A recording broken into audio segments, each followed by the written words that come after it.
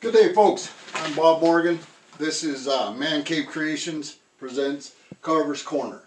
We're sponsored by Bearwood Supply Company and dbxcutter.com. And today we're going to do some work with this Marathon micro motor handset. And I've been playing with it the past couple days and I absolutely love it. I really can't see where I'll be using my flex shaft much. I usually use two-handed die grinders, so I don't even really need the 1/4 inch feature of it, although I'm sure there will be times where it'll fit better. But in case of 1/8 and under shaft, this thing's awesome. I have been having a lot of fun playing with it. Anyway, so we're going to work on my eagle. Just got the glue up done the other day, put the branches on. He's supposed to look like he's coming in with his feet out ready to set down on the branch. It'll be mounted to a 12-foot burl log that is mounted on the back corner of my deck, and we're going to make a real interesting log kind of burl themed deck with birds and a bear. I think we're going to integrate an owl and we're definitely going to have a climbing bear, and which leads me to that will be my first entire demo from start to finish. I'm going to show how to easily chainsaw carve a bear in a climbing position, and we'll try to do it with a saw and a grinder and some type of rotary tool for facial detail. And that way, if you have those tools or can get those tools, then if you follow the steps, you should be able to do what I did. So anyways, today I'm just wrapping up. I had the Sabertooth 3/8 roto saw in there, and we'll be getting some more aggressive burrs from Bear Woods, and you know, you get the look you get with Sabertooth, eh? These other burrs cut cleaner, and I'm hoping that we will be able to, get a cleaner product with those type of burrs right off the hop. Anyways, so as you've seen, and actually I should have showed you that, folks, I'm sorry about that. So this, I was just using it, and that's fully locked in. So you grab it here, twist, remove that one, put it in its desired slot. We're dropping a collet size, and so that burr was in here because I tend to like to carve with edges. So now we're going to use this knife edge cutter, and we're going to carry on, but we're going to try to get sharper, crisper lines, really liven up the eyes, do some facial detail, and see if we can't, make them look more like an eagle. It is stylized. I mean, obviously, look at the feathering and stuff like that, but the face, if we get a really good face, it'll make it pop. Anyways, so yeah, a really easy installation of the burrs. Let's get started on this. So we're gonna do this, which is I think it's carbide knife edge cutter, very sharp, and then we're gonna move on to a diamond inverted cone, and then we're gonna do a diamond knife edge cutter. And we're gonna see if we can't make this face come alive a little bit. Alright, let's get going. Now this one can be set up to be ran with just a switch or a foot pedal, which I could click. I'm just gonna find it easier not to have to worry about it, and then I can just move around. My tool is in a good position and I feel safe with it there. So let's go. Now it can slow right down to just barely moving, and max speed I do believe is 35,000, so it moves pretty fast. Alright, let's just see, and I really apologize, folks, if there's ever a time you can't see what I'm doing.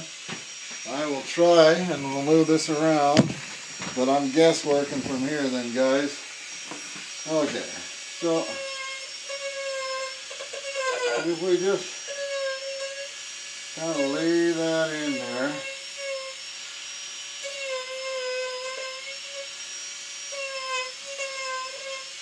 and get a way sharper, way cleaner edge. Let's put our little nostril hole in there.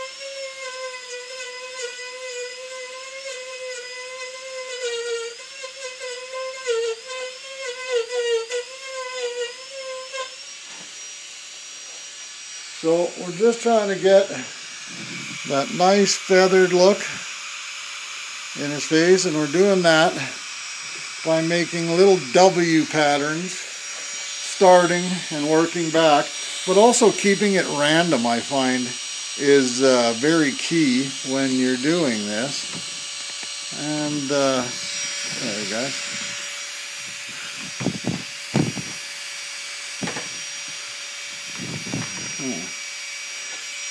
Try to do a better job for you guys on that stuff.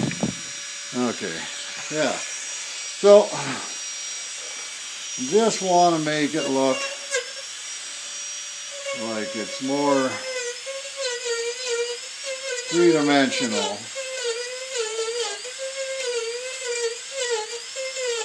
than just having a bunch of scrapes and lines. So that's why I find doing it randomly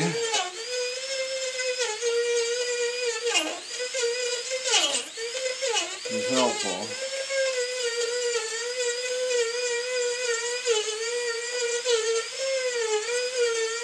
And you don't want to forget that ridge that the eagle has there.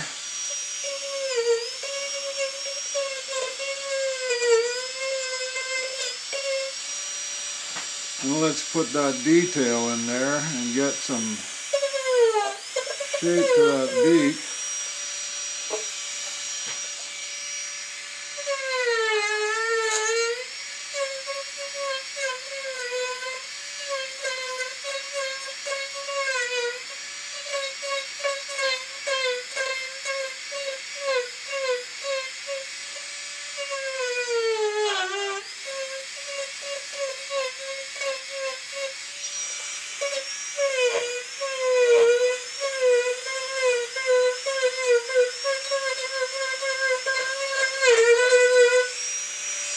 Okay, now we should be able to undercut very nicely with this, and I apologize if I get in the way here, but I've got to be able to look up, so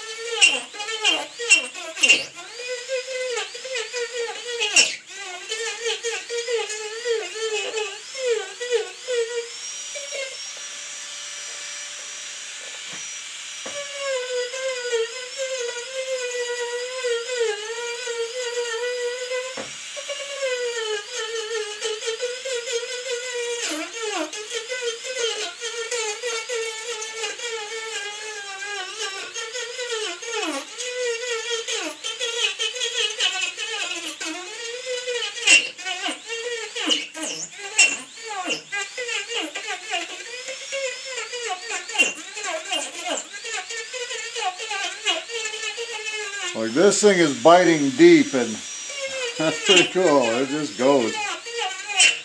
It's great. This is a great thing for muzzle hair.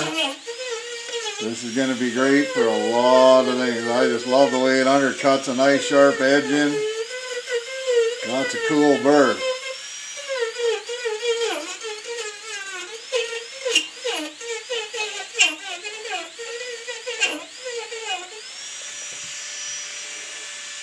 Okay, well, let me show you what we got so far. And then we're going to play with that cone.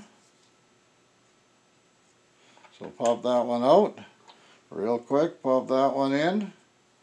This is the diamond inverted cone. And we're just going to do some real nice cleanup and see what we can do with this one.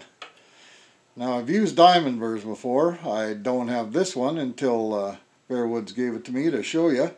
So it's guesswork for me, but I think it'll, you know, it's got the safety face, so we should be able to roll it over the eye and just like kind of plane out those rough edges, and then we should be able to use it to get rid of some of these other rough edges and make a more natural look.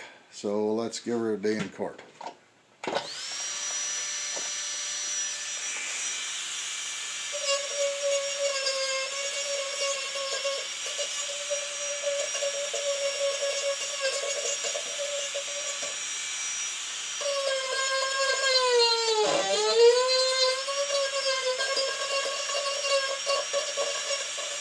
Great little sander.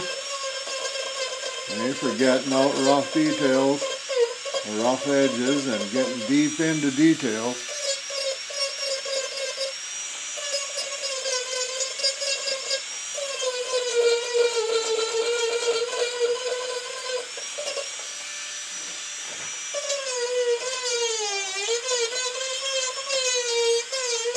A little too fast, I would say. I think this might be the largest radius diamond burr I've ever used, so.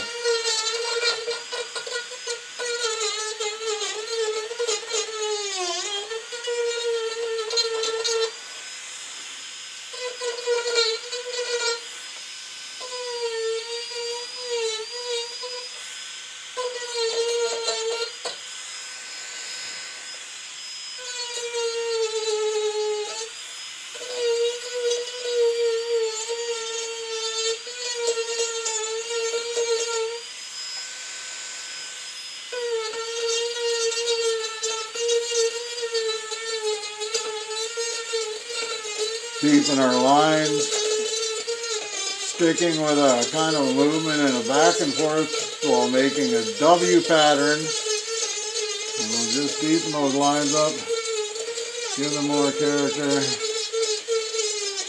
make rows out of them.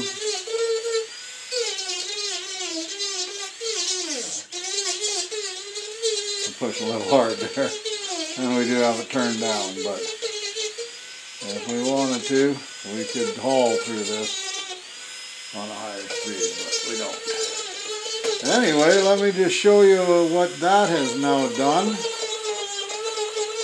I'll give it a little bit more here.